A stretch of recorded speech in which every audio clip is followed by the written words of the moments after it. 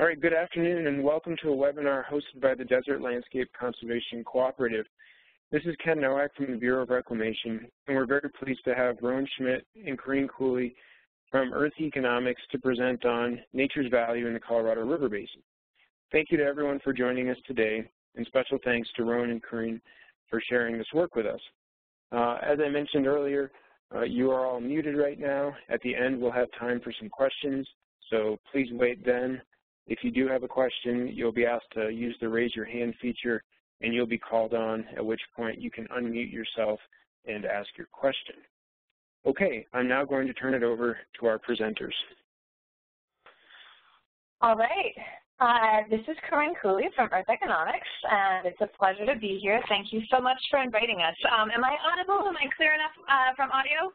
Oh, it looks like we might need to wait just a moment to make sure everyone is able to hear. Just let me know when I should have to pray it.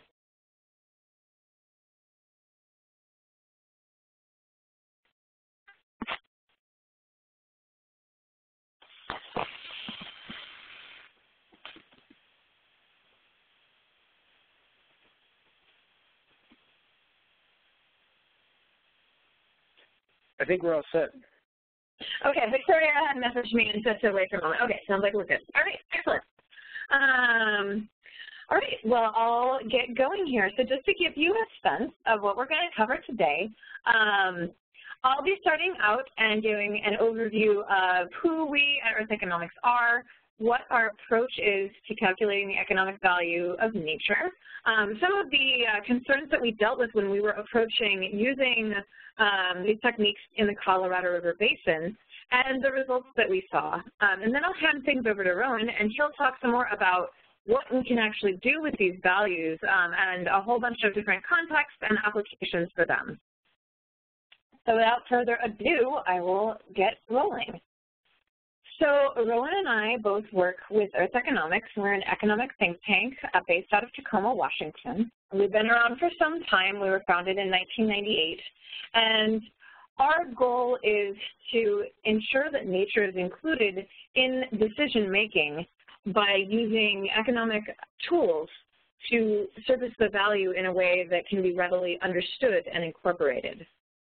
And so we've published a large number of reports that span the nation and also around the world. We've worked in Latin America, South America, North America, a little bit in Asia, and Islandia, Oceania, and it's been, you know, a lot of different experiences that we've had, some of which we'll share with you here today. But when we were approaching this project, we were asking a question that we often are asking about a particular place, which is, what is it worth? What is the Colorado River Basin worth? Now, it's really tempting to answer this question with something that we hear a lot, which is it's priceless. It's really impossible to fully value. And that's accurate. In a lot of ways, it is impossible to really fully capture the value of this massive, diverse, and unique place. But that's not a very useful answer. When you're sitting down to make a land use decision or a water use decision or a policy decision, it's priceless isn't actually very helpful. And so we sought out to provide an answer that can stand alongside of that, but provides a little bit more information to work with when making those sorts of decisions. So our entire approach is based on thinking about the question of context. Often when we talk about, you know, the environment, we think of it as sort of a sector, a subsection of the economy. There's the timber sector, the mining sector, there's water extraction. All these things are economically valuable and are often framed as being part of what drives the larger economy. However, when we think about it, it's the case that all of these economies exist within the larger scope of nature. Phoenix, Las Vegas, Aspen, these are huge economic centers that are physically present within the bounds of the Colorado River Basin. And all of the economic activities that we described, along with many others, all exist within this larger framework of our rivers, our valleys, our shores, our mountains, and all of this. And so this is something that we keep in mind. And those natural systems that we exist within do a great deal for us. They provide what we refer to as ecosystem services, a term which some of you, I imagine, are already familiar with. Just to give an example of a few of those services, I'm just going to list a handful. Obviously, freshwater supply is a hugely critical service that exists within the Colorado River Basin and, of course, beyond its bounds as well. Carbon sequestration is something that we talk about a great deal, and every kind of biomass that we see within in the basin, the forests, the shrublands, the grasslands, all of these can provide benefit in this regard. There's biodiversity and habitat, the places for both the species that we enjoy hunting or that we enjoy viewing or just that we appreciate having it be present in the world and supporting the larger, again, those larger ecosystems within which we reside. And there's recreation. These are just a couple of rafters of the many who have come from far and wide to enjoy the beauty of the Grand Canyon. So those are just a tiny handful of the over 20 ecosystem services that we at Earth Economics look at. And these services and the places that provide them are a particular form of capital that we refer to as natural capital. Now, we're all pretty familiar with the concept of built capital. That's our buildings, our roads, our vehicles, our dams and levees, all of these things. These are all constructs that we're familiar with and we have a clear picture of how to value. They're not the only kind of capital that exists. We also have the social capital, the human structures, the institutions, the policies that sort of guide us and surround the society and the economics that we participate in. There's the human capital, the individual, their ideas, and there's the natural capital, which is going to be our main focus in this conversation. And all of these things can be priceless and can be valued. And so we look at also one of the core ideas about natural capital in a way that it is very different fundamentally from built capital is the way that it changes over time. Now, once upon a time, this bicycle here was presumably very valuable probably to some child. It allowed them to get around. It was exciting. It was a form of recreation. It allowed them to get exercise. Now it's not entirely, it's not adding a lot of value to that child's life or anyone else's except in the form of a great visual and an excellent anecdote. This tree, on the other hand, whenever this bicycle was leaned up against it, was much younger, and now it's providing more climate regulation. It's cleaning the air more. It's sequestering more carbon. It's capable of controlling a greater degree of erosion and so on. So natural capital sustains itself and appreciates over time, whereas built capital tends to degrade over time, something that we take into account when we're thinking about its value over a long period. So that's an overview of some of the basic concepts of valuing these natural assets and natural capital. And now I'm going to transition into talking a little bit about some of the thoughts that we had when we were applying these concepts in the Colorado River Basin. This image is a great map of the basin and illustrates a couple of challenges that we face whenever we're talking or thinking about the basin. So one, it's huge. It goes across 7 different states, 2 different countries, and it's got stakeholders that reside far outside of its geographic bounds. So just to give a little tiny visual hint at this, when we look at 2 different places in the state of Colorado, up near the headwaters and down on the Mesa Verde shrubland prairies, we can see how completely different those 2 areas in the same state are, and the ways in which they interact with the river and with the human communities around them are also similarly very different. And so this is something that gets even more obvious and more dramatic when we look across the scope of the whole basin, from the deserts in Arizona to the beautiful lush forests up in Wyoming. We have a very, very different set of landscapes.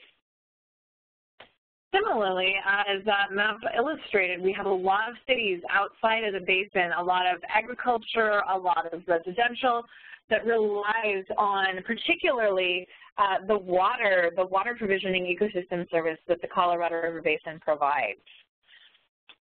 And so these are things that we kept in mind when we were approaching the valuation of the basin. So we looked at 14 different land cover types. This list, for anyone who's familiar with the NLCD, the National Land Cover Database, it's going to look not unfamiliar, but it's really not a good way of capturing that diversity of the basin that I mentioned. If we think about coniferous forests in the upper basin, we're talking, fir and lodgepole pine and spruce. It's dense. It looks more like a forest you would find in the northern U.S. or even up in Canada. But if you look at a coniferous forest in the lower basin, you're looking at juniper, pinon pine, ponderosa pine. It's open. It's got a very different fire regime. It's just very, very different, and it looks a lot more like the forest you would see elsewhere in the Southwest or even down into Mexico. And so to handle this, to approach that while still using the sort of simple list of land cover types, we subdivided the basin into some of its major watersheds using sort of the hydrological unit code classification to take a first approach at this and consider where we were, how we were treating each of those land cover types based on where in the basin we happened to be. We also thought a lot about context. Now, if you're considering, for example, the importance of mitigating soil erosion. If you are right next to a river, soil erosion is a big deal. It gets in the water, it contaminates it, makes it less good for drinking, it fills up your dams, it makes a mess. But on the flip side, if you are far away from the river and you're just sort of on a hill in the middle of a national forest, for example, it's not as critical in the same way. And similarly, if you are in a city and you have a small patch of trees that are, providing air quality improvement and climate regulation in a place where there are a lot of people who are affected by the cleanliness and the temperature of the air versus that same wee little squash of trees, again, back out in the middle of a national forest, for example, you can see that there's a very different value based off those different contexts, which is something we took into account when we were doing this study. We looked at a variety of different ecosystem services as well. This is the dozen that we featured in our report. And this is not a full list of every service that's provided in the basin, but this is the ones that we had good data about so that we were able to put a good number on them. So I'm going to talk about a couple of these services and a particular concept that's going to come in handy when I talk about the overall value for the whole basin. So when we think about water, we kind of naturally are able to get in our heads the idea that there's a difference between water supply, I turn on my tap, water comes out, and water storage, all of the water that's waiting up behind a dam or in a lake or, in the hydrological cycles that could be turned into supply that I directly use. And so when we were valuing these particular ecosystem services, this is where we took into account those different beneficiaries in different places of the basin, looking at the rates paid by different types of users, those agricultural and municipal users who are inside and outside of the basin, get factored into this overall value. When we look at carbon sequestration and storage, we see a similar sort of idea as I mentioned with the supply and the storage, where we have a flow of value from sequestration that's ongoing as the trees grow or the shrublands become more mature, they sequester more carbon, and storage, all that's being held at this particular moment in time within the biomass of the basin. And so we used some detailed data on sequestration rates and storage rates for different types of forest and shrubland all across the basin, and factored in data from the International Panel for Climate Change in order to value those particular services. And so coming back to that same idea of a flow of value versus a store or stock of value, when we look across all 12 of those ecosystem services, we see something very similar. We see an annual flow of value on the order of 69 to about $496 billion. And also, we can think about the value embodied by that landscape as a whole when we think about its existence into the future. And we can calculate an asset value. So this is similar to if you have a building or a business that you know is generating a certain amount of income on an annual basis, you can think about, okay, well, how long am I going to hold this, how long am I going to be involved with this, and I can calculate a value of the whole thing based off of that time span. So we looked at a 100-year time span, and we used, for starters, we used a 4.125% discount rate, which is fairly standard with the, it was what was being used by the U.S. Army Corps of Engineers when we were doing this study. But this is also a discount rate that's meant for use with built capital and has a lot of ideas around, you know, value now versus value in the future. It doesn't really account for intergenerational benefits. And when we think about this, we wonder, is it really the case that my glass of water today is way more important than my grandchild's glass of water in 60 years, or are those things equally important? And so just for participating in that particular discussion, we also calculated the discount rate if we, or the asset value if we use a 0% discount rate. And we can see the huge difference there in value of the basin. But regardless, either way, these are really big numbers, and a really natural question to ask is, where exactly did all of those values come from? Well, sort of at a surface level, we can say, well, we at Earth Economics have a toolkit that we've built over the last several years based off the data that we've been gathering over our whole time in existence and practice. It's got thousands of different economic values for ecosystem services that we use in order to calculate these sorts of values. But that's a little bit of a glib answer, and so the next natural question is, where did those values come from? And there's a lot of different ways you can calculate the economic value of nature. For example, if you have a flood come through and it trashes your houses and it trashes your roads and you have to spend a whole bunch of money to deal with that, versus if you have a healthy, intact riparian buffer that avoids those damages, we can calculate the avoided cost that we have that's provided by those intact ecosystems when we don't have to deal with this kind of fallout like we saw in the wake of the Boulder County floods back in 2013.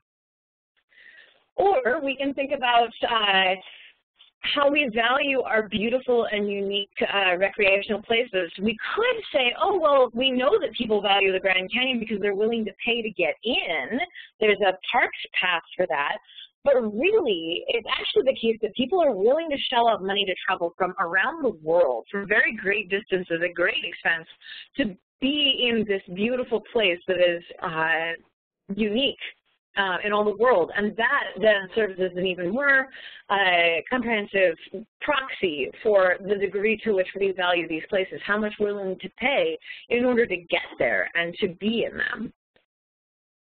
And another one of the methodologies that's commonly used is hedonic pricing, the idea that when you're on a river and you have a nice view, presumably, across the way, across the London Bridge here in Lake Havasu City, where it somehow managed to end up, across to, you know, whatever plains or mountains or whatever you can see, being close to beautiful nature makes your house worth more.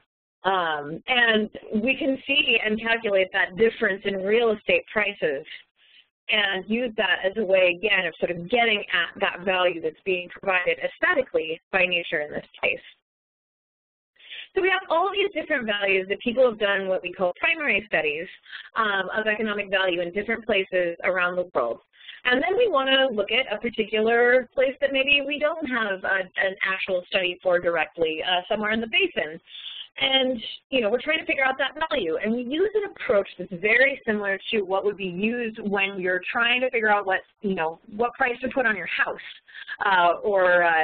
you know, what business might be worth. This is a different method than what I described earlier. You know, the idea is you say, well, my house has 2 bedrooms, it's got 1.5 bathrooms, it's got a garage, a fireplace, a nice yard out back, it's close to a park, and it's got this nice view over there.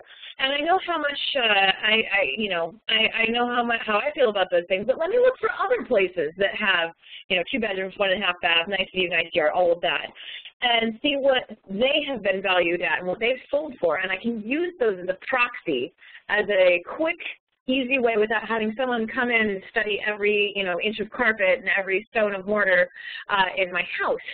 And that's really valuable in these cases where we're looking at natural capital, where it would be extremely time or cost prohibitive to go in and do primary studies for everywhere in the basin, but where we can make intelligent approximations based off of those factors we named earlier. Where are you in the basin? What kind of context are you in? Are you near the river? Are you near the city? Sort of like the house being near the park, or having a two-car garage. And we can use those qualities in order to make an intelligent comparison. This valuation that we're discussing was done in just a year, and it was very cost-effective. And there's also room for further refinement and further study, but it gives us something that we can use and talk about and apply in the way that Rowan will describe very soon. So, without further ado, I will actually go ahead and hand the baton over to Rowan, who will continue from here. So just one moment while I switch that over. All right, I believe that Rowan, you should be able to present now. Let me know if that's working for you. I think it is. Let me see. Can you see my? There we go. There we go. Slideshow.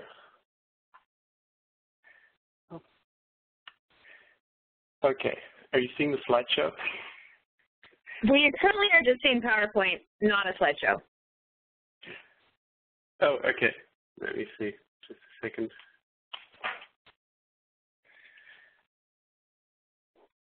Is that better? Yes. Okay. So thanks, Corinne. Following up on Corinne, I'd like to discuss a bit how valuation of ecosystem services can be applied to inform management and policy decisions surrounding natural assets that produce those services, and also kind of think about how valuation can be used to develop more robust funding mechanisms for natural assets at the scale that we need. So based on a number of projects that Earth Economics has worked on, and beyond that as well, just wanted to look at some of the broad ways that we've been able to apply ecosystem service valuation into planning and policy. And I hope that you'll agree from these examples that, based on these examples at least, that valuation is becoming more common and accepted for addressing kind of significant complex issues surrounding the environment.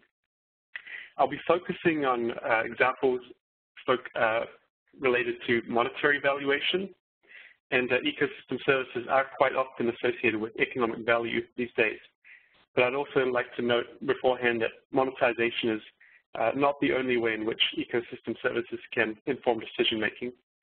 Other ways include quantitative descriptions or qualitative descriptions, which can be just as effective depending on the policy context and the decision you want to make. So an overview of a few of the areas that I'll be discussing today, some in more detail than others. Benefit cost analysis. All government agencies use benefit cost analysis to make their investment decisions, and including ecosystem services in benefit cost analysis can effectively shift the balance of investment towards kind of more resilient and sustainable infrastructure. Damage assessment. In the event of natural disasters, ecosystem services valuation can also be included in the damage assessment alongside your traditional infrastructure, like your roads, bridges, houses. Funding mechanisms. So by understanding the scale of benefits that natural capital assets provide, we can use that information to inform our future investments in those assets and kind of scale our investment at the appropriate level. Sometimes valuation is necessary for this, but like I said, quantitative or qualitative discussion of ecosystem services can also be used to help set funding mechanisms at the correct scale and support those funding mechanisms. Finally, policymaker and public education. So until recently, ecosystem services were typically effectively valued at zero in economics.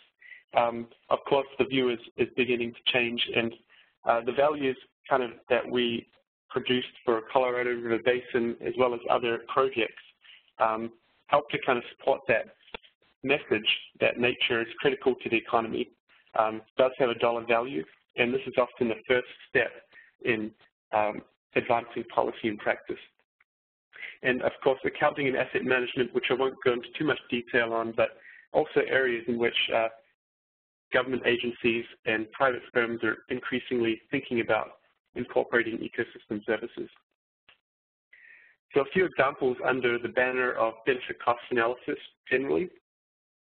Like I said, all federal, state, city, county agencies, and also many private firms use benefit cost analysis to make their investment decisions. So this covers a number of investments types, such as healthcare, levee construction, education, road building, economic development, many others. So benefit cost analysis is great at capturing many benefits and costs, especially for our traditional assets like our built capital.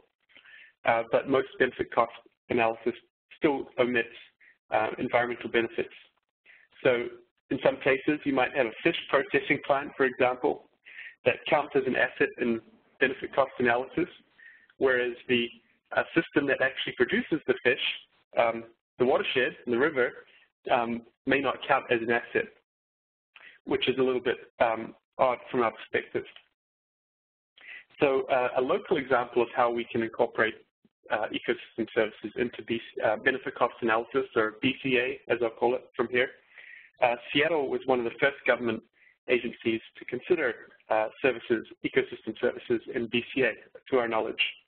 And Seattle's policy is to conduct a BCA when they have the option of doing nothing.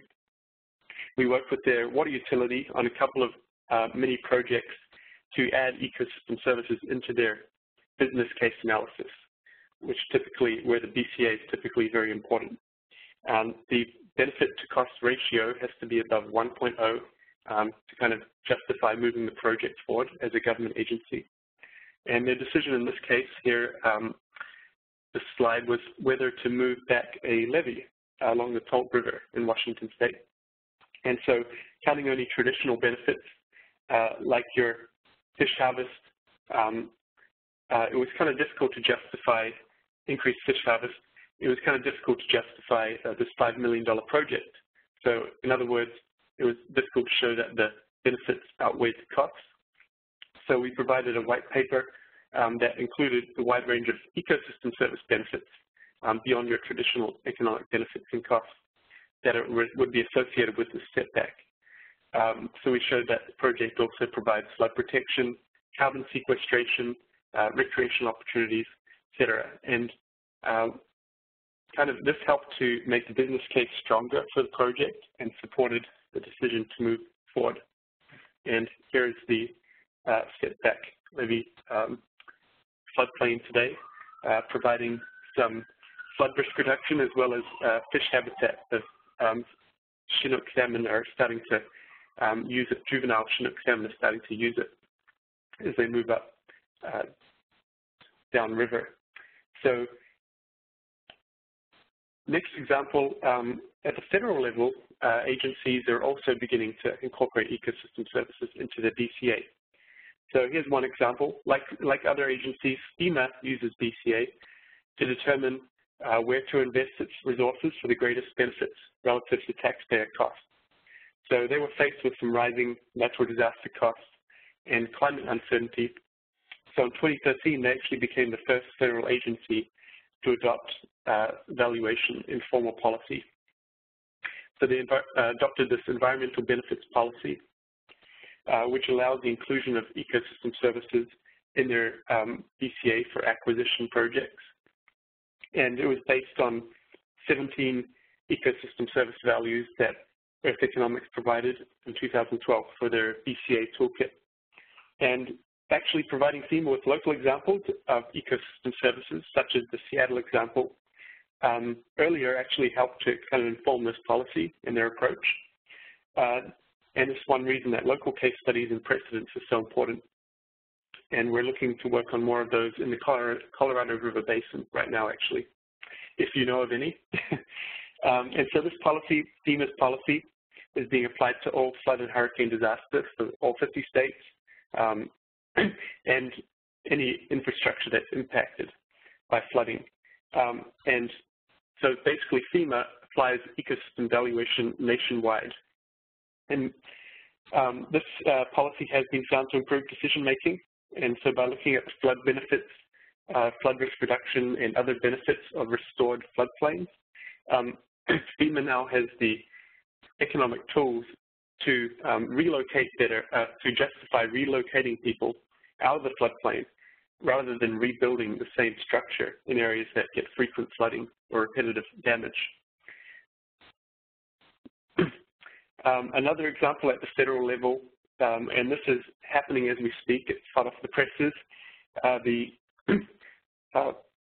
you may know, actually, the U.S. Housing and Urban Development Agency, HUD, are collaborating with the Rockefeller Foundation, investing in community resilience through this program competition called the National Disaster Resilience Competition. And it's a two-phase process that they're going to competitively award $1 billion in HUD disaster recovery funds for long-term community resilience. So they asked for some highly innovative and integrated proposals that are going to help communities reduce direct losses from future shocks like floods, fires, earthquakes, and tornadoes, and also build resilience into through kind of community strength, stability, and addressing some of the long-term stresses like unemployment, business stagnation. One of the most innovative aspects of the competition from our perspective was the range of benefits that HUD is recognizing in the benefit cost section for the proposals. So like FEMA, they recognize ecosystem services and a variety of other traditional, non-traditional economic benefits, which are of course real but haven't typically been recognized programmatically by federal agencies until recently. To be eligible, the applicants have to have experienced a presidentially declared major disaster in 2011, 2012, or 2013. And 40 states and communities made it through to the second round. We worked closely with 4 of the finalists on the benefit cost section of their proposals, advised some others. So one example of a project, sorry, I don't have a slide here, but we worked with the state of California on data collection research of their benefit cost analysis section. They had 3 projects that they were applying for following the devastating Yosemite rim fire that occurred in mostly in Tuolumne County, 2013. So one of the projects was they were seeking funding for was forest and watershed health, which is a multi-year program to reduce fuel loads through fuel break installation, thinning, replanting, and noxious weed control. And then they also had these other projects like biomass conversion, so a biomass plant to manage, actually help manage the fuel load that was coming out of those those forest thinning activities, for example. And also these community resilience centers, which would be multi-purpose facilities to provide refuge and services to folks in the event of future fires. These are all investments that would be made within the rim fire footprint, which is about 250,000 acres. So we worked with about 20 subject matter experts to identify and quantify, and then in many cases we monetized up to about 70 different costs and benefits that would result from these 3 programs. And so going on HUD's guidelines, the analysis also included many non-traditional benefits like ecosystem services, carbon sequestration benefits, and others that were not related necessarily environmental benefits. And finally, kind of to round out this whole discussion, as probably many of you are all aware, the federal government, the White House recently released a directive to federal agencies so to request that they begin to look at ecosystem services more programmatically. And so on October 7th, just a few weeks ago, the White House released this memorandum that directs federal agencies to factor in the value of ecosystem services into their federal planning and decision making. And the agencies now have about 6 months to respond to the memo by providing an assessment of how they currently factor in ecosystem services and kind of a plan for moving forward. And be very interested to hear any perspectives from your agencies. on what's happening there. And some exciting stuff is coming out of that, will come out of that, I'm sure. Here's another example, damage assessment, including ecosystem valuation for looking at damage assessments. This is another area where valuation can be a useful tool. So this is using a similar example to the one I just gave on HUD, but it's from a different angle. So we conducted an assessment of the damages to natural capital caused by California's Yosemite Rim Fire in 2013. So FEMA initially rejected California's application for a major disaster declaration, which would bring in additional funding from the federal government. Governor Brown appealed the decision and submitted an appeal package to FEMA that included an analysis, some changes to their initial analysis, as well as an analysis of impacts to natural capital. And so what we did for this project, while the fire was still 84% contained, we looked at, while the state was looking at things like damages to transmission lines and traditional infrastructure, like a shed with a lawnmower in it would show up as a damage, we looked at the damages to ecosystem services caused by 250,000 acres that were impacted by the fire. And so the appeal was granted. We were told that our evaluation of the damages did support the application, and so that helped to bring in an additional $21 million in federal disaster assistance to Tuolumne County and local communities who desperately needed that funding. Certainly didn't cover all the costs of the Rim Fire, but was helpful nonetheless.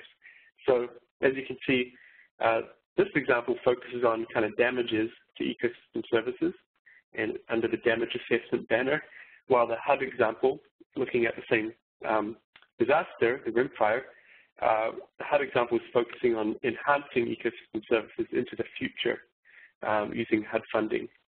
And so the ecosystem service approach allows us to look at both the asset side for future benefits and the liability side, damages of the balance sheet.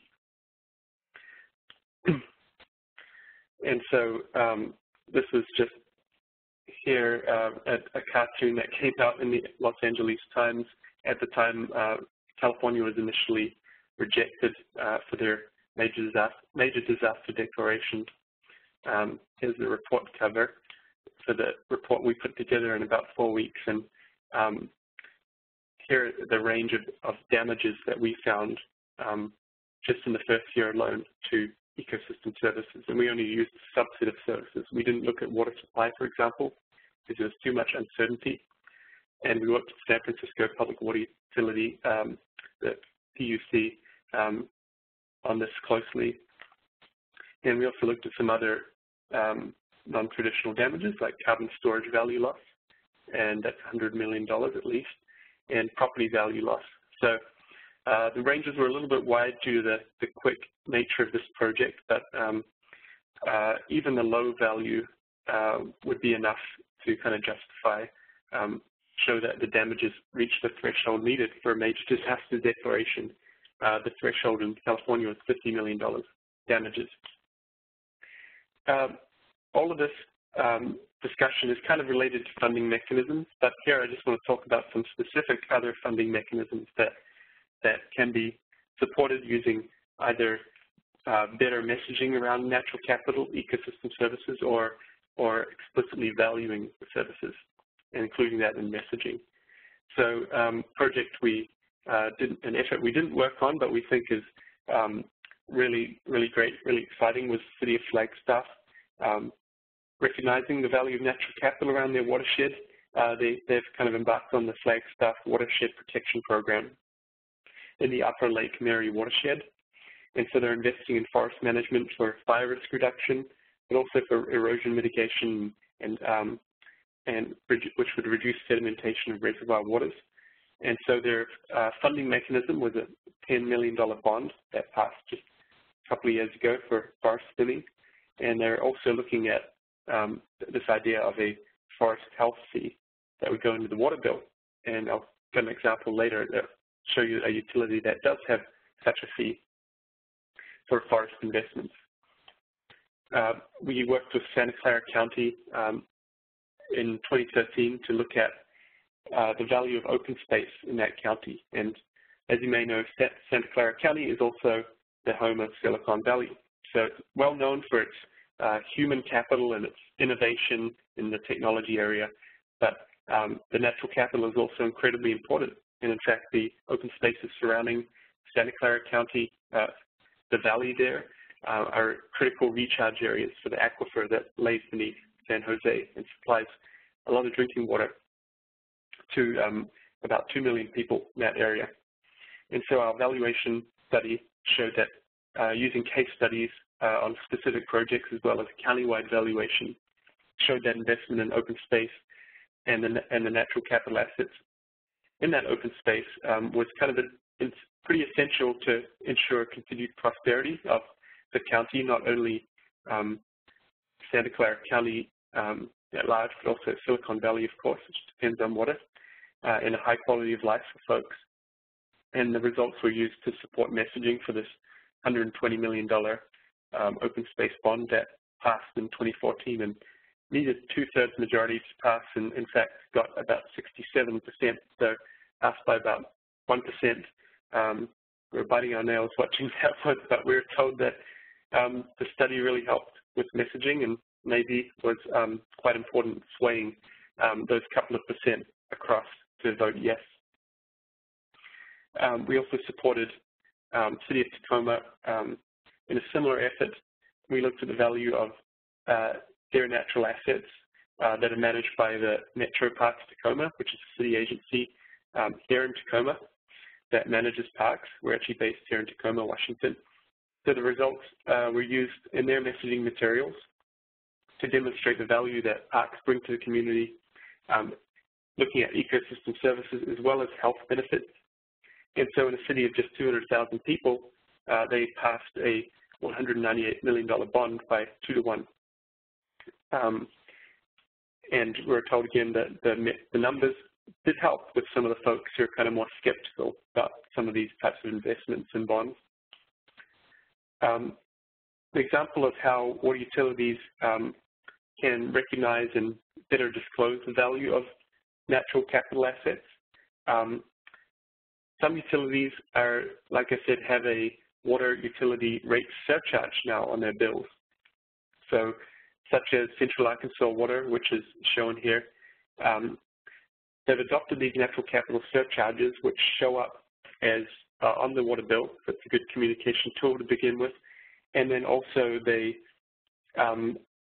funding from those surcharges are dedicated to watershed protection efforts. So Bellingham, for example, has a $5 per household per month surcharge that all goes to acquiring easements around their Lake Whatcom watershed, which protects water quality into the future. And surprisingly, a lot of these, we've identified a handful of these utilities who have actually broken these investments out in their water bill. Many just invest in the watershed anyway, but the ones who have broken them out as a separate charge have actually received surprisingly little pushback from their ratepayers. So these are typically popular surcharges. And just go through a couple of these other examples pretty quickly to let you know what's happening. So in accounting, many water utilities, for example, rely on natural assets to provide water. Other city agencies depend on natural assets for other types of services, whether it's recreation or stormwater control. Under current accounting rules for state and local government, the natural infrastructure can only be valued for basically bare land and timber value. So arguably, in the case of water utility, the most important asset on a water utility's balance sheet, which is the watershed, shows up for a small fraction of their total net assets. So we've had some questions. We've been working with some local agencies, mostly water utilities at this point, to kind of better articulate this. Some of them have said that this impacts their ability to get access to capital, like tax-exempt municipal bonds. So we've kind of been in communication and presented to the Governmental Accounting Standards Board, who set accounting rules for the state and local government, and actually just at the meeting a couple of weeks ago, and kind of moving forward that discussion, asking some of these questions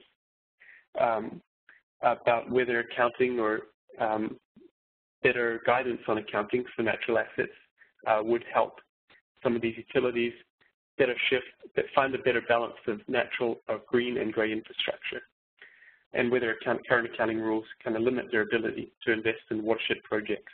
So, for example, pretty easy for a utility to issue a $200 million bond for a filtration plant, like Seattle, for example. They've protected their watershed, does the same job as a $200 million filtration plant, and that's just water filtration, one of the ecosystem services. But if they wanted to issue a bond for a $10 million restoration project, revenue bond, it would be a lot more difficult. So we've been looking at also some of these questions with water utilities and others. And some have taken steps, such as San Francisco, for better disclosure. So San Francisco and Portland have included some language in the transmittal letter of their financial reports discussing the value of their natural capital and why they think that it's being undervalued. And the transmittal letter is not strictly audited section, so they feel like that's the natural first step. And other utilities have been communicating the value of their natural capital and cities with their bond ratings agencies. So telling them about how these investments in natural capital are lowering their risk from a bond risk perspective. So this just shows here Seattle's balance sheet. It's a bit small, but you can see that they have a total net assets of about $1.3 billion, and their natural capital is reflected for about $40 million out of that $1.3 billion. So clearly one of their most important assets, since it captures and supplies and conveys their water, seems like it's being undervalued. So just to wrap up, we think that hopefully these examples have shown that valuation can be useful in many cases. These are just some practical examples. There are likely many other ways in which ecosystem services can be incorporated into decision making. But here are just a few, and welcome your feedback, and thanks for listening. Thanks very much, Rowan and Corinne as well. We do have a few minutes here for some questions if folks would like to ask one of either of our presenters. So I just remind you, please use the raise your hand feature. Rowan, if you could look for those raised hands and call on folks. Once Rowan calls on you, please press *6 to unmute, and you can ask your question. Okay. See some. Here we go. So Jack Schmidt has a question. Go ahead, Jack. Hi, this is Jack Schmidt. I'm wondering how your numbers compare to the typical magnitude of numbers for hydropower production. Secondly, you know, the fundamental attribute of the Colorado River Basin is that nobody lives there. It isn't an issue of setbacks or cities. There's very few population centers in the basin. The fundamental value of the Colorado River is that the water flows downstream for out-of-basin transfers to Phoenix and Southern California.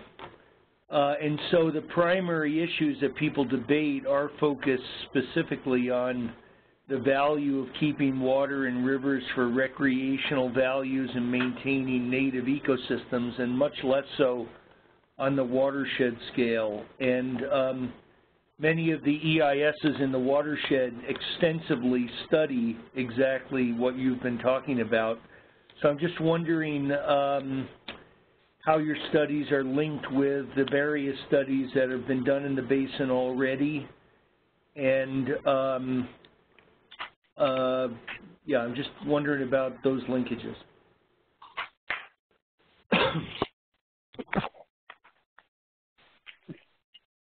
Thanks for your question, Jack.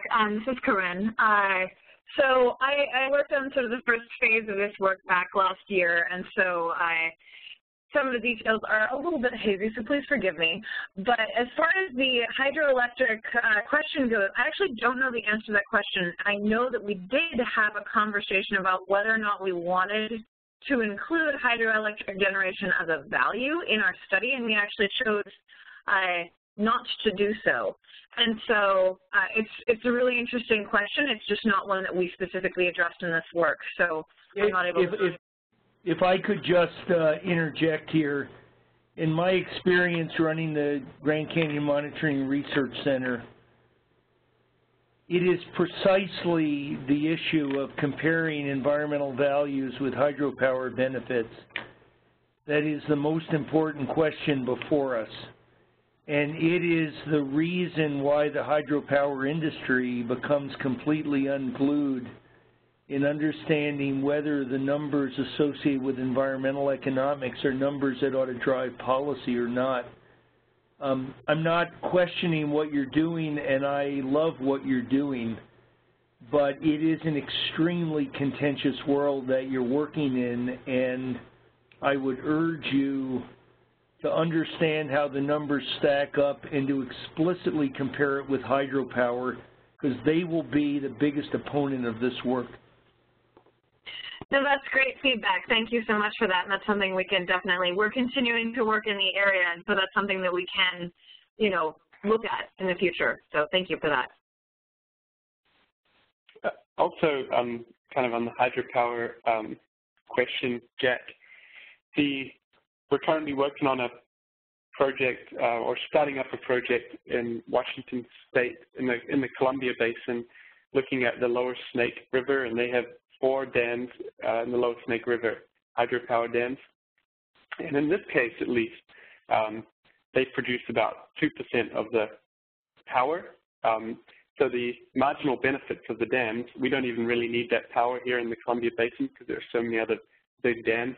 So the marginal benefits of those particular dams are probably not as high as the benefits of restoring that huge amount of salmon fish habitat upstream of those dams, which is not being used currently. So, but in other cases, some dams that may be incredibly important to regional electricity power. So it's their marginal value is probably a lot higher. I can't speak specifically to dams in Colorado River Basin versus environmental benefits, but what you and often dams, you can look at dams as having a lot of environmental benefits too, because often they have a big lake, a reservoir behind them with a large amount of recreational benefits. But that's an interesting, I think, question, and thank you for bringing it up.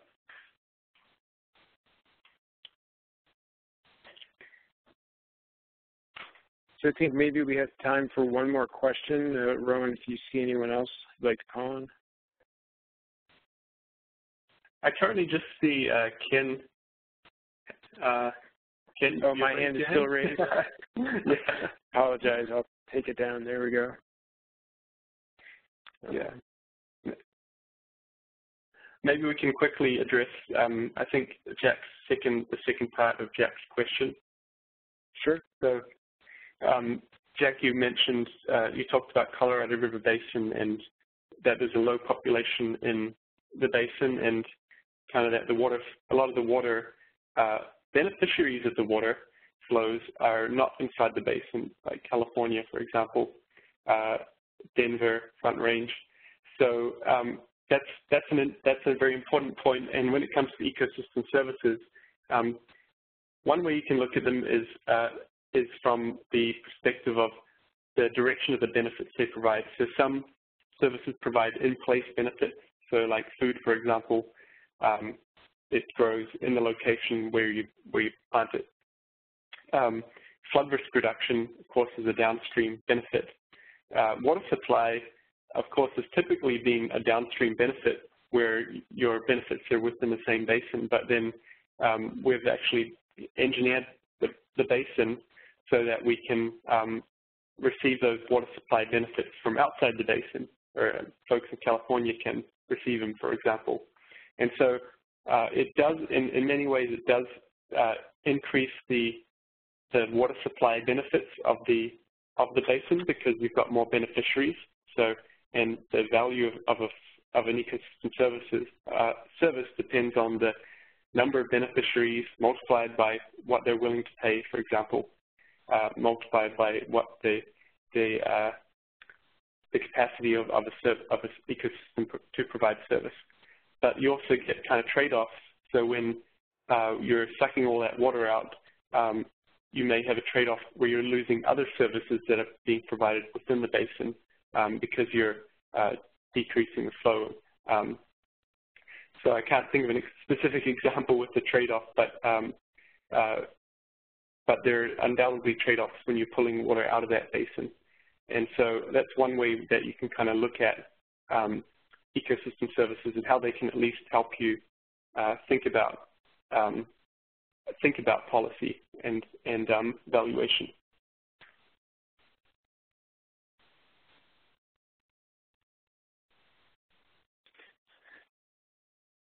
Great. Well, we're just at the hour mark here and want to be respectful of your all's time. So thank you again to everyone for participating, and thanks again to our presenters for making time to be with us here today.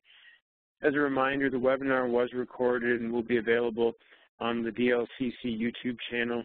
You can access the channel from our website, or you can just search Desert LCC on YouTube and it'll pop up. Once again, thanks everyone, and have a great day.